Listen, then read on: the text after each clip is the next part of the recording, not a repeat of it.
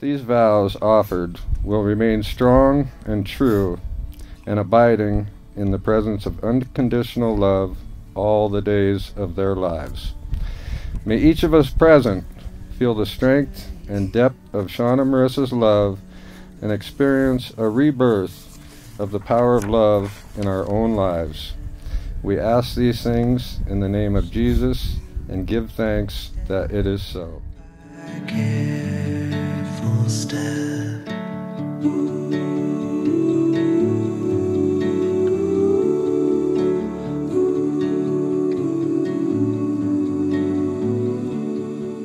She speaks with the sun. Sean, you and I both know how indecisive I can be. But the one thing I have never questioned is spending my life with you. From the beginning, you have shown me the most amazing qualities in a man, in a husband, and a father. You are compassionate, understanding, reliable, and the most hardworking man I have ever met. Your ability to compromise when needed without sacrificing either of our values is genuinely appreciated. Your love, dedication, and relationships with each of our daughters has given me an even deeper love and respect for you. You have shown me what a truly blessed life has to offer. I am so grateful that God chose me to be your wife and the mother of your children. This is one of God's answered prayers because before I knew you, I prayed for you. Thank you for loving me and all of my imperfections. Thank you for choosing me every day. You are my best friend and my one true love. So today, in front of our closest friends and family, I vow to never go to bed angry and to always kiss you goodnight. I vow to listen when you need to be heard, even if it's about Costco. And I promise to try not to always have the last word. I vow to never lose sight of the little things, like the way you drop everything to answer my calls, and how every morning you leave a coffee pod right next to the Keurig just for me. How you always open doors for me on all of our date nights. I vow to listen to your advice and occasionally take it. I vow to never keep score, even if I'm totally winning. I promise you my unconditional love, tenderness, and undying devotion, to not ask you to be more than you are, and to always love you for being you.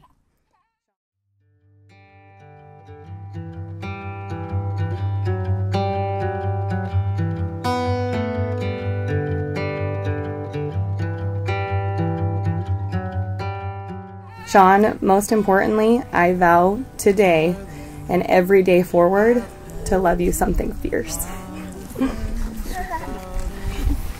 Should I tell you of the dreams I'm having?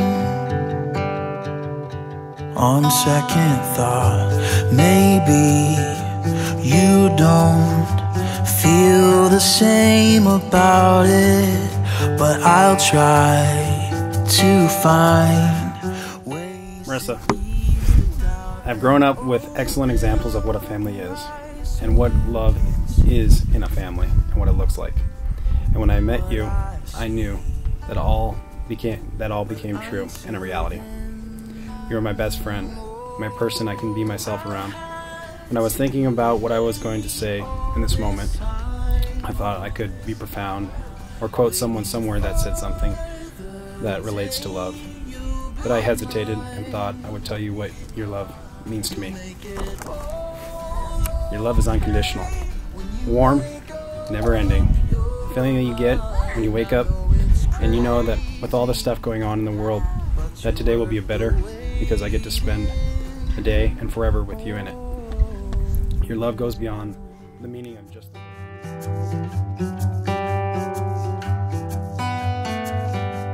darling, it's you, Mr. and Mrs. Davis.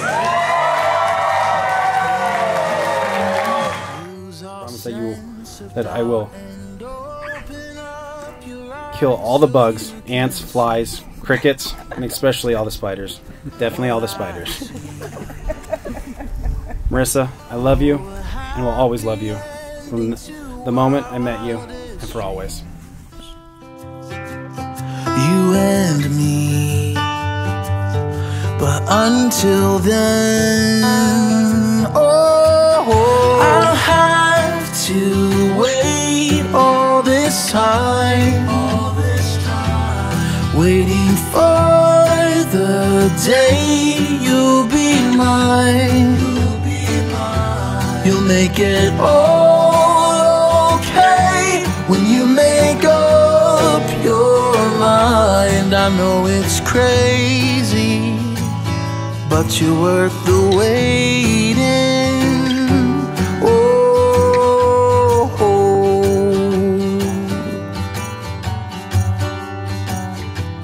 oh.